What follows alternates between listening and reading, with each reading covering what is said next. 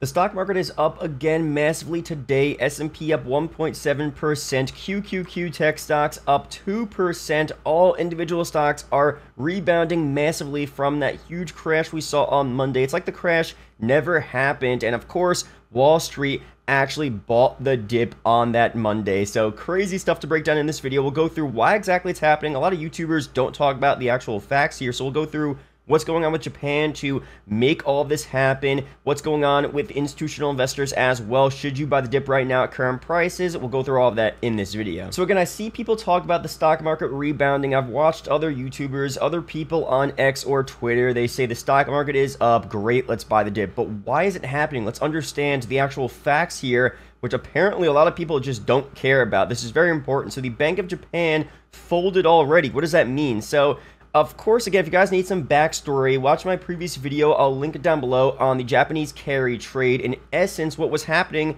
for the past decade was that the Japanese interest rates are so low that investors decided to, borrow yen for very cheap interest rates. It practically costs nothing to borrow that money. They would reinvest that money into other higher yielding assets like US Treasuries that, yield them 5% plus. They're making a ton of money. And by the time they paid back their loan and gave back the yen they borrowed, they made so much more money. Now, what's happening in the Japanese economy is that the yen currency is being devalued so much that over time there's inflation. Their currency is less powerful, which is definitely not good for, buying imports. Japan needs to import a lot of their goods. They're not a, naturally rich resource country, so they have to import a lot. A lower value of the yen makes it more difficult and more expensive to get those imports. Definitely not good whatsoever. So the Japanese bank decided to finally raise interest rates to make their currency a bit more valuable. What happened there is that all of these people that were borrowing yen at low interest rates, when they saw the Japanese interest rate went up just a little bit, they freaked out. They were like, wait a second, we can't afford this now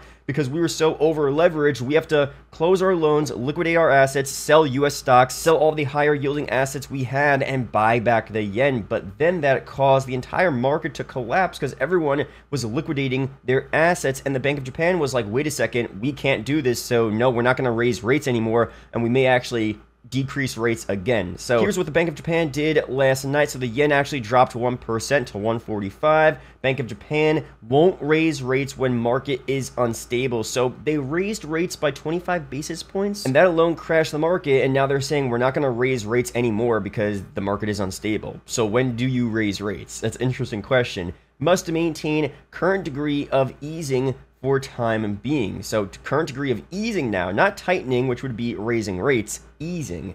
Interesting stuff. Market moves are extremely volatile. Watching impact. They already saw the impact, of course. That's why they made this statement, right? See, no big change to Japan. U.S. economic fundamentals. Interesting. Market's reaction to single piece of U.S. data appears to be too big. And policy path will obviously change if market volatility, view on risks change here. So the Bank of Japan pretty much just said, you know what, we're not going to raise rates at least anymore in the short term because of the huge negative reaction that, it caused across the entire world and across the entire stock market.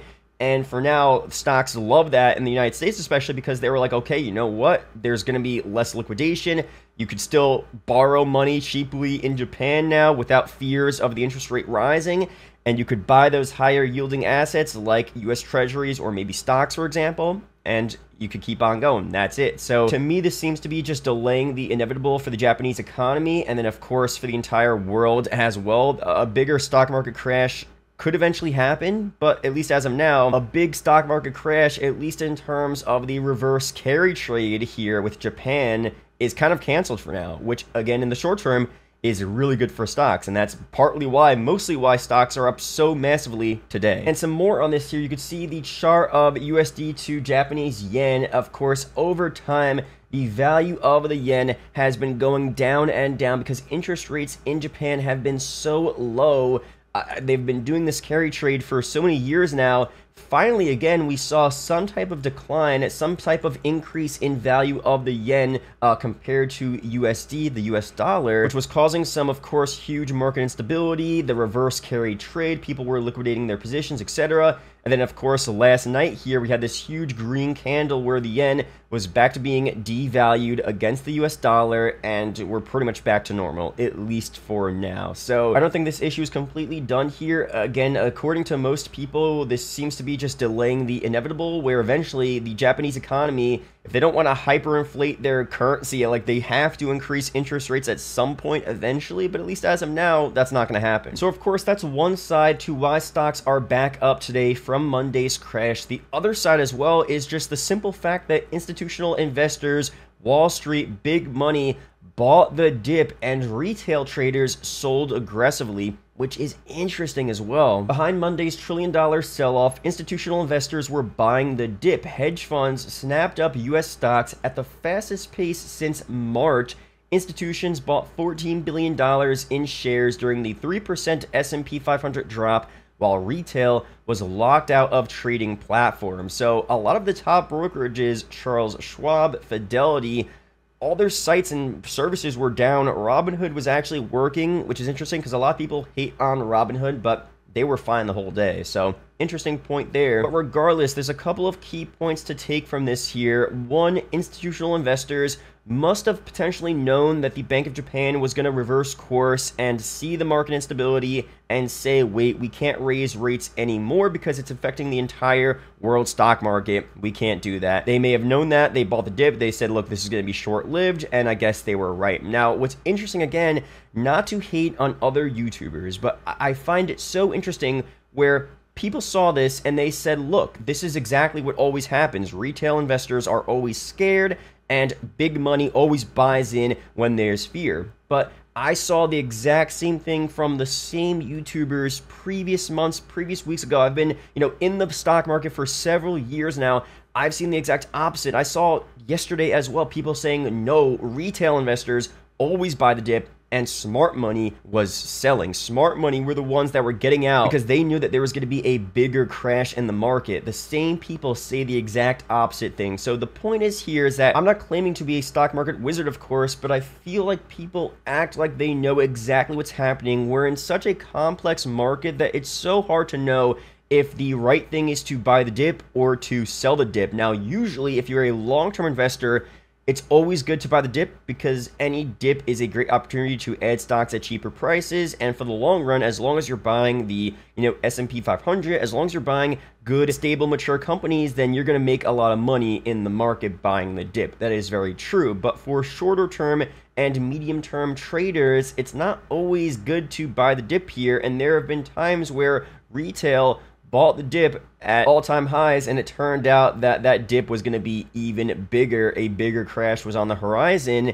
and a lot of people thought that was now, and it still is possible that right now buying the dip maybe isn't the best strategy because there still could be a bigger correction or even a recession in the market. So I just want you guys to be wary of when people say now is the absolute best time to buy the dip, now is the best time to sell, etc. Again, as I said, long term, if you're a bull, if you have several years, decades to have your stocks, have your money in the market, buying the dip is always a great strategy. But if you want to really time your trades and make as much money as possible, you have to really do a lot of research to see, okay, what is happening in the economy right now. This Bank of Japan news is good short term for stocks, but longer term, the Japanese economy, the Bank of Japan will eventually have to raise rates, and we saw what happens when they raise rates. The stock market crashes. So that's going to happen at some point, and you're going to have to probably know to sell your stocks, or maybe sell before that happens, or anticipate that move, or maybe sell that day, the morning of. You have to really watch out what's happening here. Now, of course, the U.S. economy is going through its own issues as well. We have jobless claims up. We have inflation lower than expected, which is good, but that also means the economy potentially is slowing. We're in a deflationary period. That could also cause a recession as well outside of what's happening in Japan. So a lot of factors here. I'm going to try to break it all down for you guys in future videos. Of course, this video, I feel like I did a pretty decent job going through what's happening here, but it's a complex market. So be wary about what you do and who you listen to. But again, as I said, long term, I am bullish. Long term, I believe despite what happens, even if we go into a deeper recession in the United States economy or the world economy, who knows, buying dips in good stocks, whether it's the market, of course, or individual stocks that have great fundamentals, great growth rates, great, future prospects, etc., is always a good play. So again, just to look at the wider market right now, despite all these fears, we are still on a massive uptrend. We got close to the 200-day moving average, and we bounced right up here, right above it pretty much. So again, right now, we're not out of the clear. We are down below our 50-day and 20-day moving averages, which short-term is a bearish sign technically, but long-term we're still looking good. So I'll be sure to update you guys on further moves in the market, what is happening here. There's still a lot of volatility to come. The VIX is down massively, which is the volatility index of the market, but I could easily see that,